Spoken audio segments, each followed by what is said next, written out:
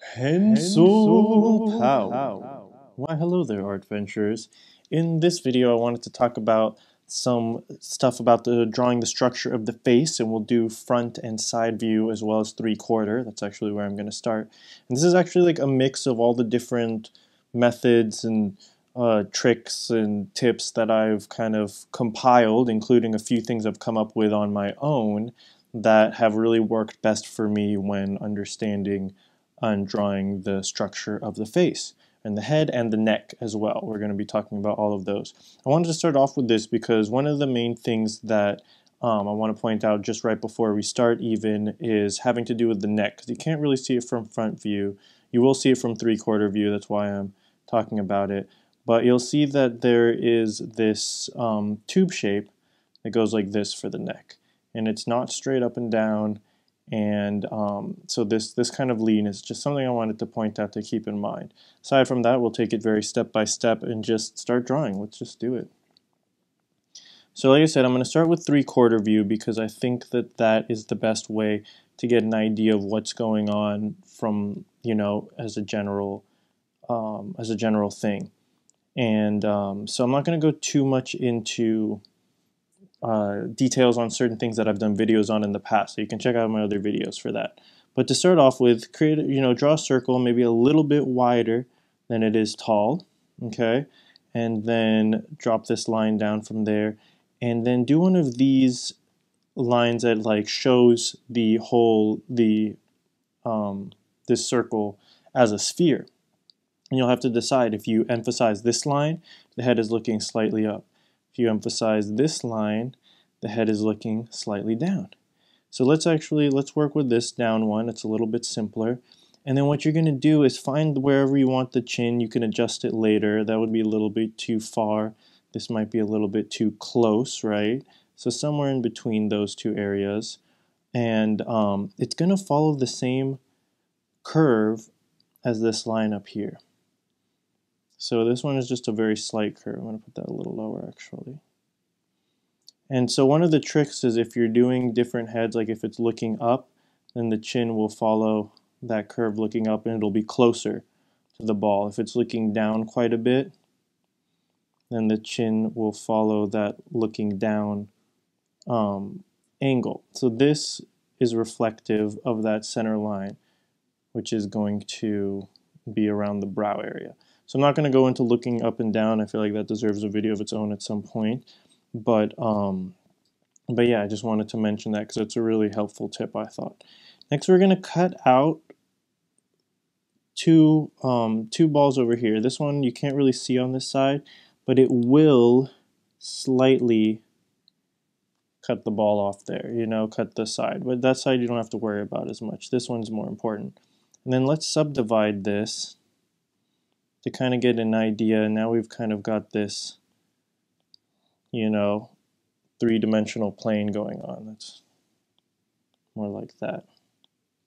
So we're kind of like, see how this goes slightly up to show that like it's kind of got a boxier shape,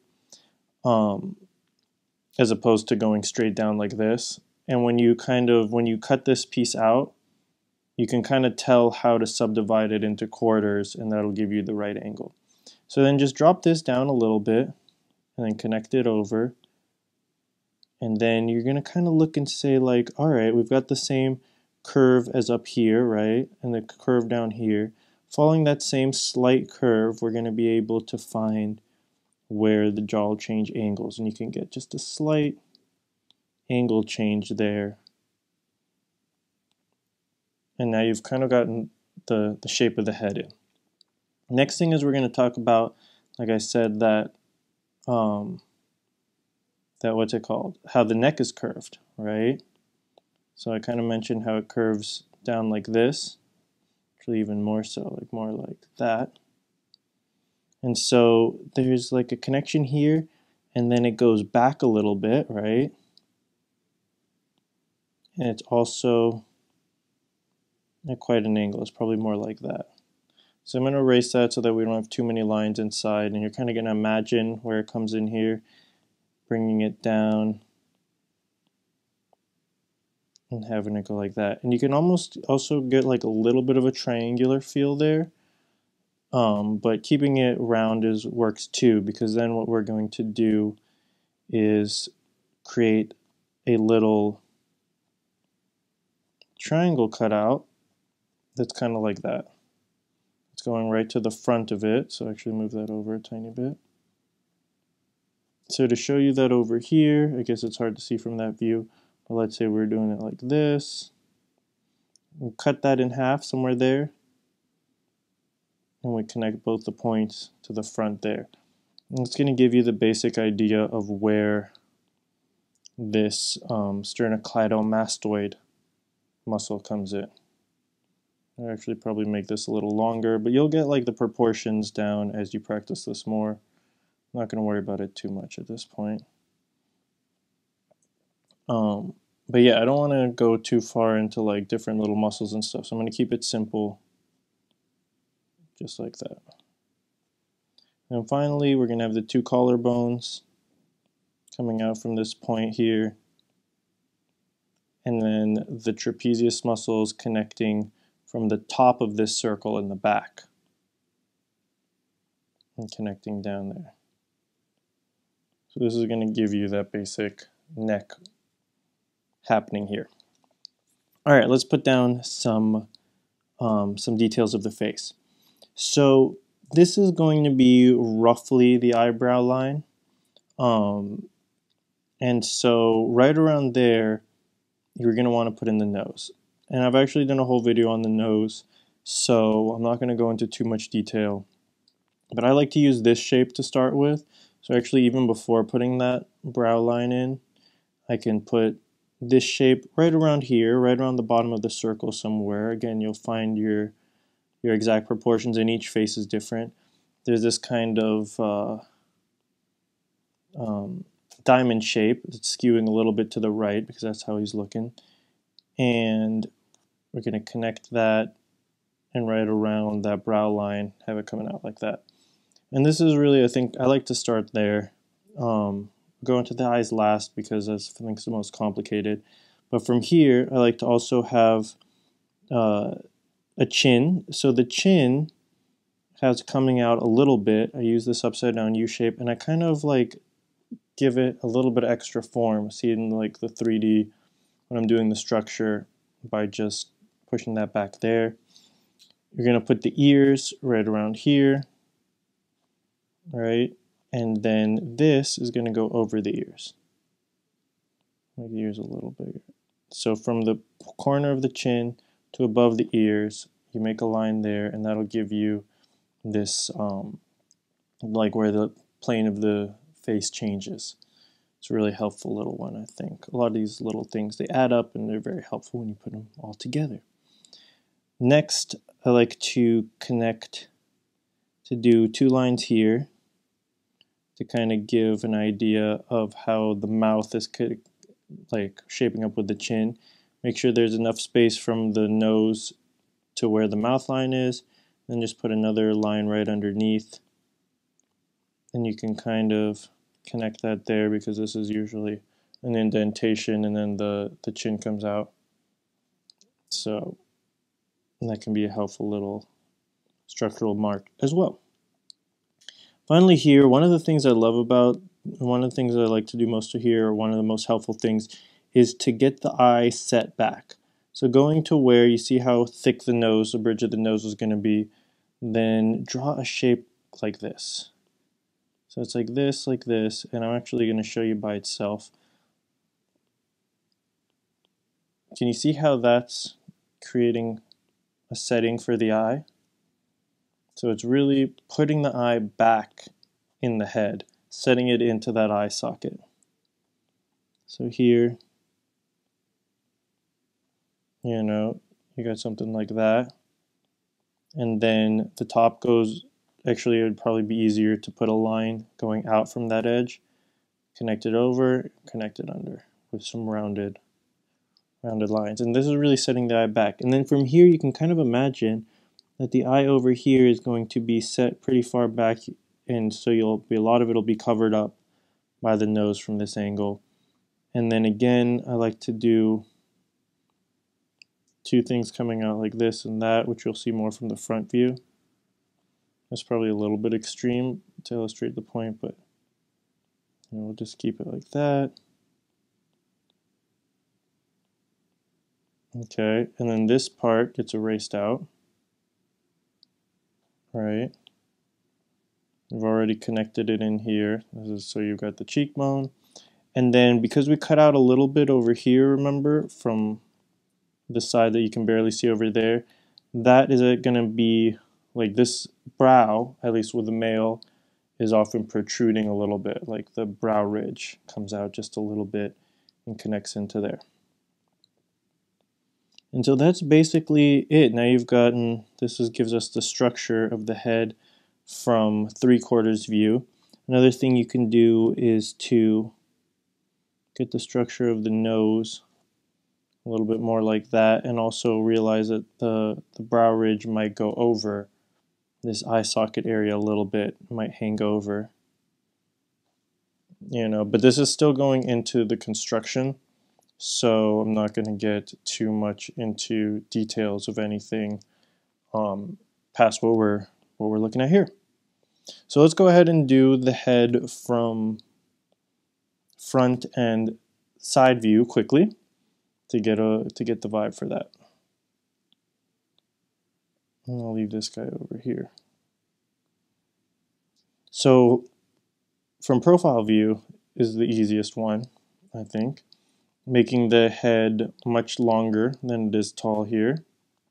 The more you turn it sideways, the more the width of the head is going to be emphasized. Dropping a line down that's angling slightly in, right? So it's like slightly in, not straight down. And then right around the middle here, or actually we can cut out, do our cutout section. We're talking about that over there here. And on the behind the middle here, right about in the middle of this width is going to be the ear. You drop the jaw down a little bit and then connect down to the chin. And then remember we have the tube is at an angle like this, but we can give a little bit of a curve, a little more naturalistic feel. From right behind the ear comes the one side of the sternocleidomastoid, and then right towards the end of the head there's another, and there's a nice space between the ear and the back of the head. That's something I always used to miss. I just wanted to mention that. And then this collarbone would be coming like straight out towards you, and so we can just finish it off like that for now. We'll just leave it like that. And there's also the bottom of the chin coming out maybe straight, and then when it hits that the tube of the neck that we put in there, it goes and connects back up to the jaw. So that'll give us the basic head layout, right? And so next we'll be putting in, I think the nose is the best thing to put in next here. So right around the bottom of this elliptical circle thing, we can put our diamond shape, same one from before basically, and then connecting it up to about the brow and giving it that little indent, and then actually probably coming in a little bit before connecting to the head. That'll give you the nose, and then we want to again set the eyes back. So right around where that brow goes, maybe slightly below, but just about right there, or it can be right in the middle like that. We're going to put the eye, but we're going to set it back using the same kind of structural thing that I mentioned before.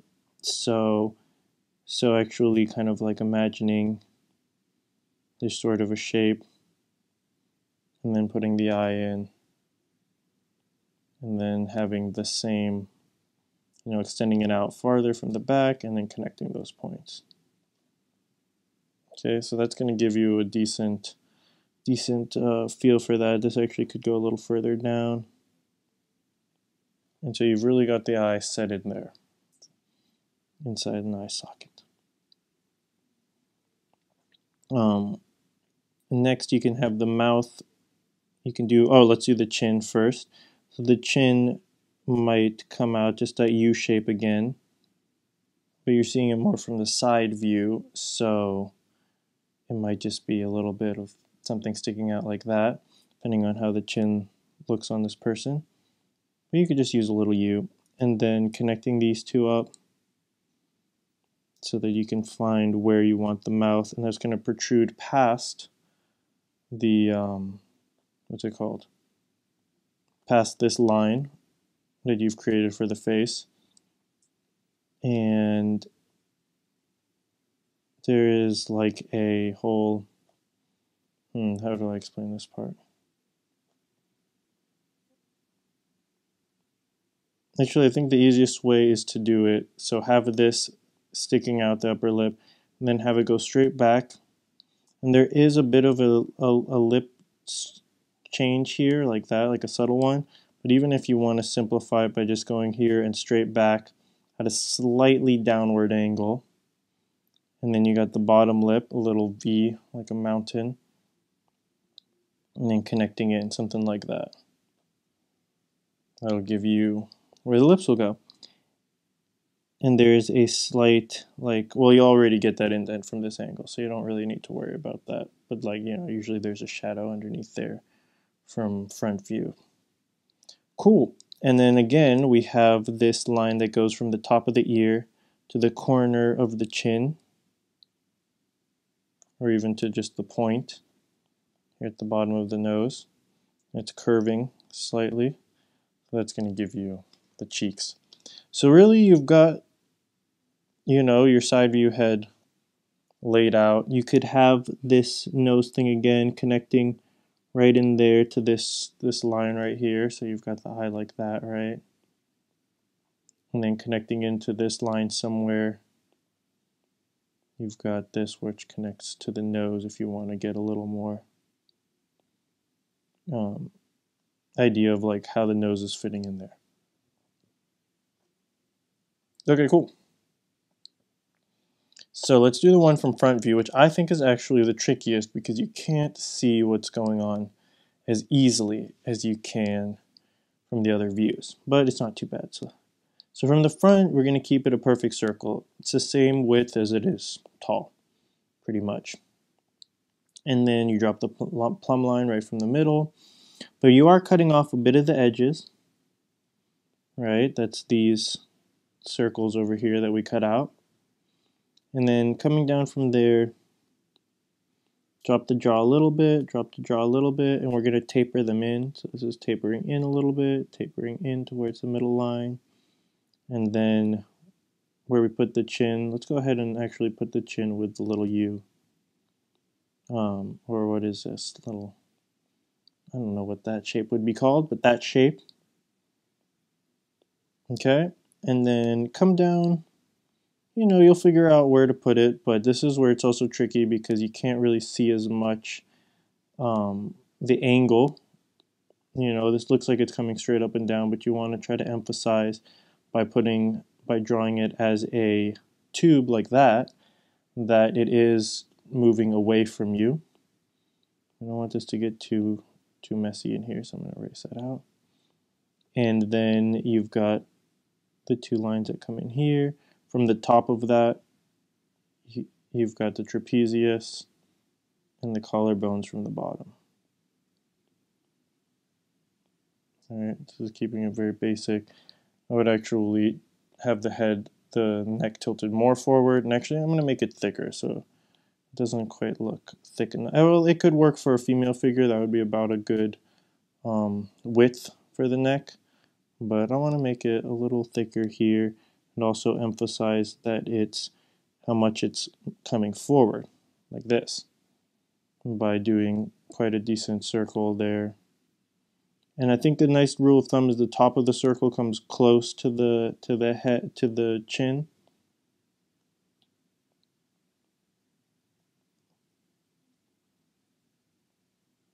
And this is coming up there.